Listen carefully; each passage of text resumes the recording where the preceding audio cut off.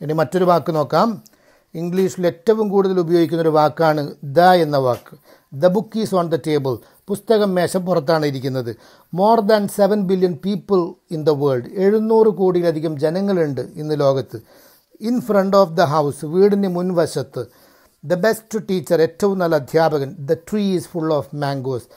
മരം നിറയെ മാങ്ങകളാണ്. ഇവിടെ എല്ലാം തന്നെ നമ്മൾ ദ എന്നാണ് ഉപയോഗിച്ചിരിക്കുന്നത് അല്ലേ. നമ്മൾ 2 പല്ലുകൾക്കിടയിൽ നാവ് വെച്ചുകൊണ്ടാണ് ഈ വാക്ക് നമ്മൾ ഉച്ചരിക്കുന്നത്. എന്നാൽ ചില സന്ദർഭങ്ങളിൽ ഇതേ വാക്ക് ദി എന്ന് ഉച്ചരിക്കുന്നത് കാണാം. The apple, the elephant, the ice, the end. എപ്പോഴാണത്? നമ്മൾ പറയാൻ പോകുന്ന വാക്ക് തുടങ്ങുന്നത് vowels വെച്ചുകൊണ്ടാണെങ്കിൽ A E I O U എന്നീ അക്ഷരങ്ങൾ വെച്ചുകൊണ്ടാണ് നമ്മൾ പറയാൻ പോകുന്ന വാക്കുകൾ തുടങ്ങുന്നെങ്കിൽ അതിന് മുമ്പ് എപ്പോഴും നമ്മൾ ദ എപ്പോഴും ദി എന്നാണ് ഉച്ചരിക്കുക. അപ്പോൾ ഈ ഒരു വ്യത്യാസം ശ്രദ്ധിക്കുക. ഇനി മറ്റൊരു വാക്ക് നോക്കാം. ഓഫ്. ഇംഗ്ലീഷിൽ ഒരുപാട് ഉപയോഗിക്കുന്ന മറ്റൊരു വാക്കാണ് ഓഫ് എന്നുള്ള വാക്ക് അല്ലേ. Learning of language. ഭാഷയുടെ പഠനം. A lot of good people. ഒരുപാട് നല്ല ആളുകൾ. In front of the building. കെട്ടിടത്തിൻ്റെ മുൻവശത്ത്. Out of India. ഇന്ത്യയുടെ പുറത്ത്. ബിക്കോസ് ഓഫ് യു അല്ലേ. Because of U I am successful. നിങ്ങൾ കാരണമാണ് ഞാൻ വിജയിച്ചത്. North of India. ഇന്ത്യയുടെ വടക്കേ വശം. All of us. All of us. നമ്മളെല്ലാവരും. All of us are here for A purpose. നമ്മളെല്ലാവരും ഇന്നിവിടെ ഉള്ളത് ഒരു കാര്യത്തിന് വേണ്ടിയിട്ടാണ്. Chapter 4 of the book. പുസ്തകത്തിലെ 4-ാം അധ്യായം. Most of the words in English. ഇംഗ്ലീഷിലെ ബഹുഭൂരിഭാഗം വാക്കുകളും. അപ്പോൾ എന്ത് ചെയ്യുക? ഓഫ് എന്ന് പറയുന്ന വാക്ക് പരിചയിക്കുക. ഇനി മറ്റൊരു വാക്ക് നോക്കാം. ആൻഡ്. ആൻഡ് എന്നുള്ളത് ഇംഗ്ലീഷിൽ വളരെ കോമൺ ആണ്, നമുക്കെല്ലാവർക്കും അറിയാം. 2 കാര്യങ്ങൾ ചേർത്ത് പറയാൻ വേണ്ടിയിട്ടാണ് ഉപയോഗിക്കുന്നത്. കം ആൻഡ് സീ മീ അല്ലേ. വന്ന് എന്നെ കാണൂ. Black and white. Old photos are in black and white.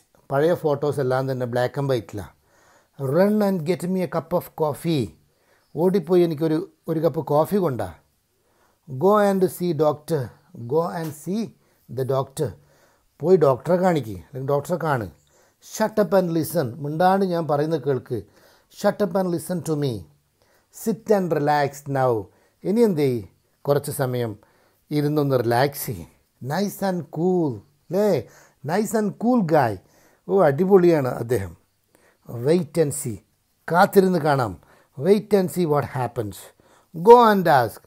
ഇന്നെന്ന് പറഞ്ഞാൽ അകത്തേക്ക് അല്ലെങ്കിൽ അകത്ത് നടത്തം. മേ ഐ കമൻ. ഞാൻ അകത്തേക്ക് വന്നോട്ടെ. എന്താണ് മറുപടി? Yes please get in. ദയവായി അകത്തേക്ക് വരൂ. I am in charge of this office. ഈ ഓഫീസിൻ്റെ ചാർജ് എനിക്കാണ്. In front of the hospital. ഹോസ്പിറ്റലിൻ്റെ മുൻവശത്താണ്. I am in pain. ഞാൻ വേദനയിലാണ്. I am in pain because of some problems. ചില പ്രശ്നങ്ങൾ കാരണം ഞാൻ വിഷമത്തിലാണ്. Keep in touch. കൂട്ടുകാരൊക്കെ കൈ കൊടുത്ത് പിരിയാൻ നേരത്ത് ബൈ ഒക്കെ പറഞ്ഞിട്ട് പറയും കീപ്പ് ഇൻ ടച്ച്. എന്താ അർത്ഥം? മെസ്സേജ് അയക്കണേ, വിളിക്കണേ എന്നാണ് പറയുന്നത്. Check in.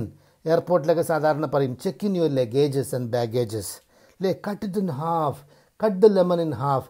ചെറുനാരങ്ങ 2ആയിട്ട് ഭാഗിക്കാനാണ് പറയുന്നത്. Walk in interviews. എന്താണ് വാക്ക് ഇൻ ഇൻ്റർവ്യൂസ്? നടന്നു വരുന്ന ആർക്കും കയറി ഇൻ്റർവ്യൂ അറ്റൻഡ് ചെയ്യാൻ പറ്റുന്നതാണ് വാക്ക് ഇൻ ഇൻ്റർവ്യൂസ് എന്ന് പറയുന്നത്. ഇനി മറ്റൊരു വാക്ക് നോക്കാം. ഇറ്റ്. ഇറ്റ് എന്ന് പറഞ്ഞാൽ ഇത്. Hold it tight. ഇത് മുറുകെ പിടിക്കണം. ഇറ്റ് ഈസ് മീ ഹിയർ അല്ലേ. ഇത് ഞാനാണ്. ഫോണൊക്കെ വിളിച്ചിട്ട് നമ്മൾ പറയും, ആരെങ്കിലും വിളിച്ചിട്ടാകുമ്പോൾ ഇറ്റ്സ് മീ ഹിയർ. അത് ഞാനാണ് വിളിക്കുന്നത്. Stop it now. ഇപ്പം നിർത്തണം. Stop it now. I got it. എനിക്ക് മനസ്സിലായി. I got it. It works well. നന്നായിട്ട് ഇത് പ്രവർത്തിക്കുന്നുണ്ടല്ലോ. It works well. It's fine. നന്നായിട്ട് പ്രവർത്തിക്കുന്നുണ്ട്, നന്നായിട്ട് നടക്കുന്നുണ്ട്. Do it now. ഇപ്പം ചെയ്യണം. ഫോർഗെറ്റ് ഇറ്റ് അല്ലേ. മറന്നുകളാ. ഇത് മറന്നുകളാ. അത് മറക്കൂ. ഐ മീൻ ഇറ്റ് അല്ലേ. ഞാൻ അത് ഉദ്ദേശിച്ച് തന്നെ പറഞ്ഞതാണ്. I mean it. നമ്മൾ ആരോടും പറയാണ് നിനക്കൊക്കെ വല്ല ജോലിയും ചെയ്ത് ജീവിച്ചൂടെ അല്ലേ. എന്നിട്ട് നമ്മൾ പറയണം ഐ മീൻ ഇറ്റ്. ഞാൻ അങ്ങനെ തന്നെ ഉദ്ദേശിച്ച് പറഞ്ഞതാണ്. Is it okay? ഇത് ഓക്കെ ആണോ? Is it full? ഇത് ഫുള്ളാണോ? ഇനി മറ്റൊരു വാക്ക് നോക്കാം. ഫോർ. What four? എന്തിനു വേണ്ടിയിട്ടാണ്? What four? What for all these noise? എന്തിനു വേണ്ടിയിട്ടാണ് ഈ ബഹളം? ഇറ്റ്സ് ഫോർ മീ, ഇതെനിക്ക് വേണ്ടിയിട്ടാണ്. പ്രേ ഫോർ മീ, എനിക്ക് വേണ്ടി പ്രാർത്ഥിക്കണം. നമ്മൾ ആളുകൾ തമ്മിൽ പരസ്പരം പറയുന്നത് കേട്ടിട്ടുണ്ട്, പ്ലീസ് പ്രേ ഫോർ മീ, ദയവ് ചെയ്ത് എനിക്ക് വേണ്ടി പ്രാർത്ഥിക്കണം. വെയിറ്റ് ഫോർ മീ, എനിക്ക് വേണ്ടി കാത്തിരിക്കണം. ഐ ഫെൽ ഫോർ ഇറ്റ്, അതിലാണ് ഞാൻ വീണു പോയത്. I fell for his talk, അവൻ്റെ സംസാരത്തിലാണ് ഞാൻ വീണു പോയത്. I am okay for now, ഇപ്പം എനിക്ക് ഓക്കെയാണ്, ഇപ്പം ഞാൻ ഓക്കെയാണ്. ഡു ഇറ്റ് ഫോർ മീ, ഇതൊന്ന് എനിക്ക് വേണ്ടി ചെയ്യൂ. Is that for me, അതെനിക്കുള്ളതാണോ? Look for clues, always look for clues, എല്ലായ്പ്പോഴും സൂചനകൾക്ക് വേണ്ടി അന്വേഷിച്ചു കൊണ്ടേയിരിക്കണം. ബി ഹാപ്പി ഫോർ എവറിതിങ്, നിങ്ങളുടെ ജീവിതത്തിൽ സംഭവിച്ച എല്ലാ കാര്യങ്ങൾക്കും വേണ്ടി നിങ്ങൾ എന്ത് ചെയ്യുക? സന്തോഷത്തോടെ ഇരിക്കുക. എല്ലാം തന്നെ നല്ലതിനാണ് എന്ന ചിന്ത വെച്ച് പുലർത്തുക എന്നർത്ഥം.